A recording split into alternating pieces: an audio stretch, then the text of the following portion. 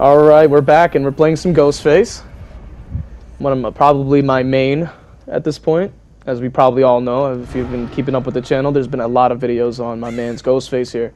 So, we're just going to start right off with the commentary. We always use Corrupt Intervention because that'll show you where they spawn, because they will always spawn on gens. We have Insidious, so we go up and just M1 them. We don't need to waste our time stalking. We got to get into chase as soon as possible. Now, we're going to just hard push. She drops the pallet. That's perfect for us. We're going ahead and break it. We stay on her. We know that they're going to be on the other side because they're most likely, notice that she's in chase on that side. So they're going to just hop on the next gen, probably in the middle. So we're going to go ahead and just follow through with the chase. The problem here, though, is that I should have broke the pallet earlier and just gotten my Spirit Fury charged up. But I was trying to mind game the vault here, but it's just not a good idea. And then the vault speed was just the thing slowing me down like the entire time. So if that pallet drops, I would just recommend breaking it as soon as possible. There's just no reason to try to mind game that if they're going to have that window right next to it. It's just a waste. So it did cost me the gen, unfortunately. So I go up here and I go ahead and activate our Night Shroud and lean off this little pallet here. We actually want them to reveal us so we can just break out of it without completely exposing them, because we didn't want to actually expose. We just want to get enough stalk on them so that once we're close enough, we can just get the free hit. Now, thankfully, we have our wallet add-on, and then we go ahead and break that pallet on us, and we knock them down straight after. So, yeah, I mean, I had plans of making a Ghostface guide. I play him just a little bit differently than everybody else does. I know some people look at SK and think that's like the pinnacle of Ghostface, which is perfectly fine. I mean, you can say that, you could agree with that. But his playstyle with Ghostface is just very different than other Ghostface players, especially like myself. I am more of an aggressive player. So you notice I go after Vittorio for just a second, but I've realized I want to save him for later, because we want to go ahead and defend our hook here. So we wait, and then we get the hit there, so they have to go mend. And then we go after Nancy here. I was trying to figure out where Steve went, but unfortunately I lost him, so I was trying to cut her off here, this is how I use Night Shroud. I'll activate it when they lose sight of me so that they don't know where I'm going to come from. I listen in to their footsteps, their breathing, or if they're injured, their cries of pain. You listen, and boom. I missed the hit, but guess what? She didn't know I was there. Now, I think it's because I have my sensitivity maxed out, so I'll move the right stick and it'll mess me up, unfortunately. So I might have to reduce that. But anyway, so going ahead and hitting her, we're gonna run off and go for Vittorio because we noticed they want to touch that middle gen, which is perfectly fine.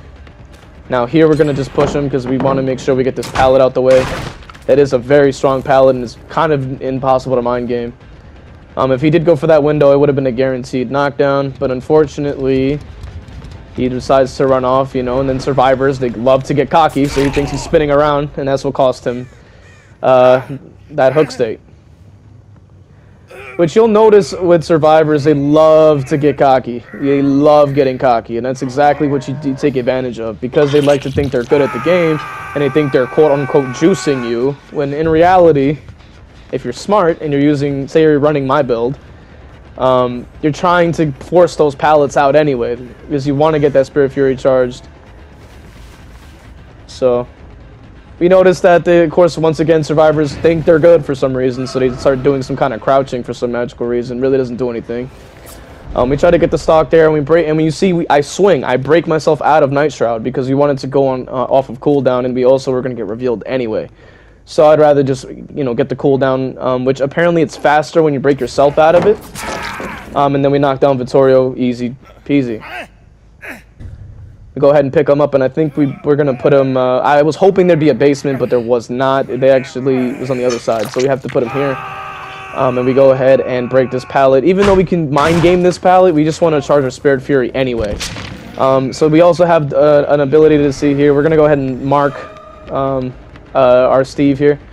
We do have Spirit Fury, so this also removes another pallet out of the equation while simultaneously getting a knockdown, and because of that other pallet, he was of course going to go for window. That was his only choice. You knock him straight down, and because he is also got hooked as well, we're going to put him on the hook right next to me. Now, normally I would leave them on the ground and defend the hook, but I figured, considering I got 2 people on death hook, I was like, I'll just take advantage. I was trying to get the stock there, but just the lean was not coming out, so we just kind of sit there. We're defending our hook now. We know that they're going to most likely be on the very farthest gen or the middle gen. And the whole point of these commentaries is so that we can review my gameplay, see if you learn something, I can learn something as well from analyzing my gameplay to see where I went right and where I went wrong. So we noticed that they went for the unhook here. We're just going to go ahead and hit him again for the endurance. And then we go after him next. But we notice that they're on the gen here. Now the problem with this gen is that it just had a ton of progress. And Call of Brine, being as it's been nerfed, it only does about 125%. If I had gotten the hook next to that generator, then it would have been a lot stronger, but I was not able to. But I was listening to their cries of pain. Once again, using Night Shroud differently. We don't know. People forget that Ghostface, his abilities is both being able to crouch, stalk, and also go insidious. So obviously, we're taking advantage of one of those 3 factors. So we use the insidious to try to throw the survivors off so they don't know where we're coming from, and that's exactly where I went with Vittorio. And because I know this map so well, and then of course we take advantage of our stock here.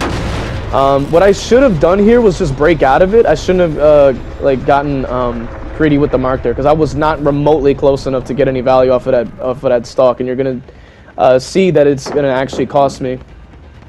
But this kid, I think, knows that I have Spirit Fury or something like that, I think, because like they tend to start quote-unquote pre-dropping, thinking that's some kind of play when it really isn't. We all know that. So I just out in the open just stalk just to get the extra points. You don't have to stalk injured people, but you can. I saw SK kind of do that to get extra points, so I just started employing that on my playstyle as well. It does give you a little bit extra, which is pretty cool. So we go and slug her. We want to go check on the gen again, but they just run off within seconds. So I was considering chasing her, but then I was like, it's probably not worth it. Like, we want to make sure we at least get Steve out the way, so that's who we want to kill next. To completely push the game to our side. So good pallet dodge. He had life, unfortunately, but we were still able to catch up to him. He has nowhere to go. So we hit him with our little Assassin's Creed. Nice. So that was beautiful. So we just went ahead and just gotten our kill. I'd rather get the kill and push it to my side rather than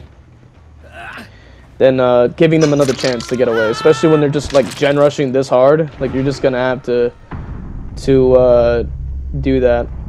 Now, you don't have to run Call of Brine. I was trying Call of Brine because that was the original build that I was running. But I'm thinking Deadlock just gets just a little bit more value. Now this is perfect because there's no pallet over there, so we can just go ahead and break that, and she's forced to run that way. You have to be very mindful when you're playing as the killer. If you are new and you're watching this video, you need to understand that breaking pallets needs to be purposeful.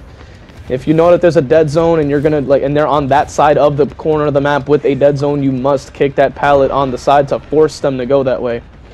Now you're gonna see me trying to get some stalks here because I'd rather just save her for last, but for some reason the lean just was not coming out. I really was confused. Yeah, and then also I think it's because I moved while I was stalking. But I figure if I stand still they might reveal, so I was trying to kind of get like that middle ground. I did not mean to mark there, so that was really unfortunate. You kind of have to be careful with that. So that's kind of where I fumbled. I should have shouldn't have gotten too hard with the lean there. Now there is an add-on you can use where you can like walk faster while stalking. Sometimes I'll run that just so that I don't have to lean all the time. And also if you are used to stalking with the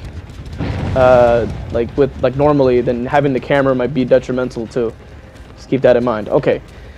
So we're pushing her through this pallet. She likes to pretend she's crouching or teabagging or whatever bullshit. So I just gone ahead and knocked her down. I just kept saying, no, you suck. You know what I'm saying? You stink. And make sure I teabag her too.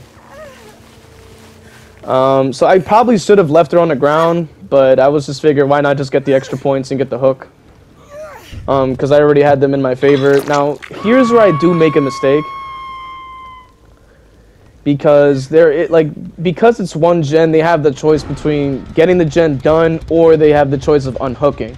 Now the problem is that because I went so far as to go check the gens, then it left the hook open for them to unhook, and then that just basically left me with another chase to deal with, which is not a good idea. Like, I should have kicked that gen if I was going to do that and just ran straight through the gate and started going over there. But I started to look around and do other stuff, so that's not the play that you want to do here, especially when you can probably easily get the 4K.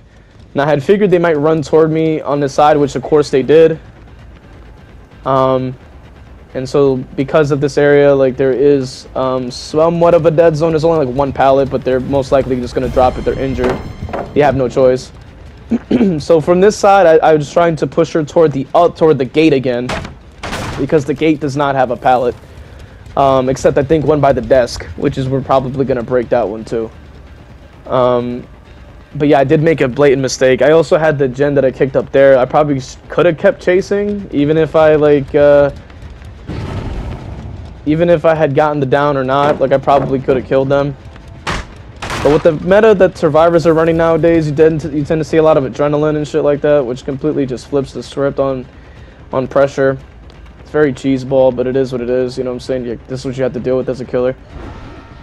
So we go ahead and activate our Insidious. They somehow was zooming onto the other side of the wall, which is very strange. I think because I got stuck.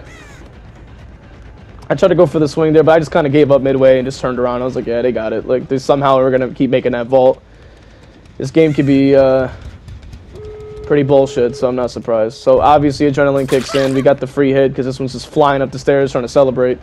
I had forgotten that this is a Nancy player, so they play scummy like always. So you're going to go ahead and go after her. Now, they like to pre-drop for some reason. I don't know why. But, you know, I just went ahead and just went through. Now, I don't know why they cranked the door. Like, that was kind of stupid. I actually heard them near me when I was going for this. Unfortunately, like, I honestly think it's because I didn't fully mark. No, because I fully marked around the staircase that, like, earlier in the match, it cost me this extra kill.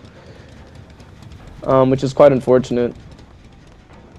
I really, like, just take note of that. See where I made mistakes and try to learn from it as a Ghostface player. I already see them there, so I won't be able to stalk them fast enough. The door is like 2 feet away. So I try to pretend I'm friends with them or some bullshit, but at the end of the day, I was like, yeah, they just got lucky because I made a mistake. But that's unfortunately the reality of killer. If you make a single mistake at this MMR, you're just going to end up losing a kill at some point, or losing at least 2 to 3 gens just from a single mistake.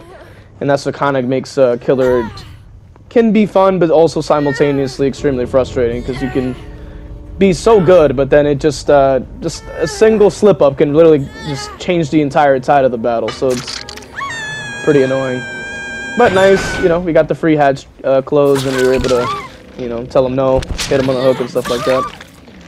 But yeah, that's the commentary for you guys. So I hope you guys enjoyed. I hope you learned something. I know I have, because I feel like gotta keep your eyes peeled for the stalking meter on your survivors.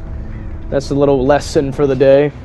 And be careful with the Philly camera, because if you lean and Philly, you might accidentally overstock. So stay tuned for a Ghostface guide. It's coming soon, eventually. And have a good one, guys.